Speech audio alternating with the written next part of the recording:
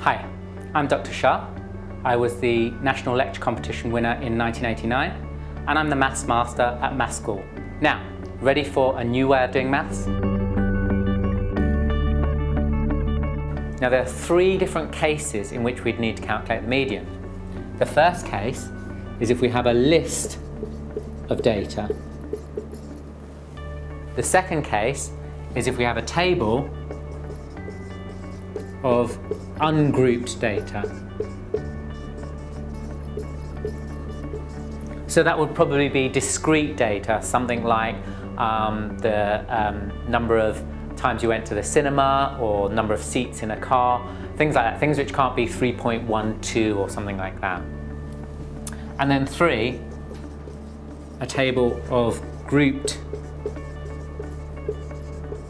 data. And the method we'd use would be different for each of these. So let's start off with the first case, a list of data. So if I have a list of data, I'm going to start off with a list of some data here on, maybe this could be the number of cans of Coke that are drunk in a month by some students. So I've got this data here. First thing I need to do with this data is to place it in numerical order. So I need to order the data. So looking at my data, smallest value is 20, so I'm going to put that first. 22, 23, I think I've got two of those. There's a 24 here. Two 27s, two 29s, and a 30. So our first step is to list the data in numerical order.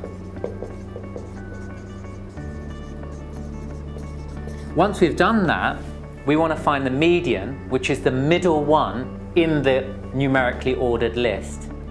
Now here I've got 1, 2, 3, 4, 5, 6, 7, 8, 9, 10 pieces of data.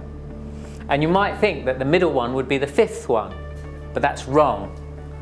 1, 2, 3, 4, 5. There's the fifth one. If I just move that down and you count how many are to the left of it, 1, 2, 3, 4, and how many are to the right of it, 1, 2, 3, 4, 5, you can see it's not actually in the middle.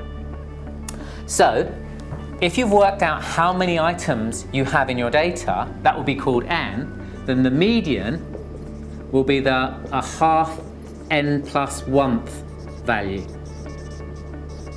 So in my example, n is 10, there are 10 numbers there.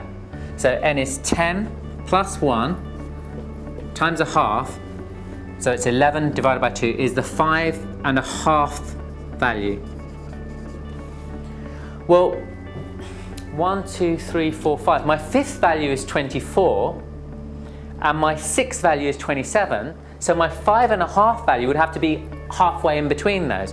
So halfway in between 24 and 27, add them up, 24 plus 27 divided by 2, and so that gives me 25.5 is my median. Now 25.5 isn't any of the numbers in this list of data, but you can see it would be the median because if I chose 25.5 as my median, then 1, 2, 3, 4, 5 would be less than it, and 1, 2, 3, 4, 5 would be more than it.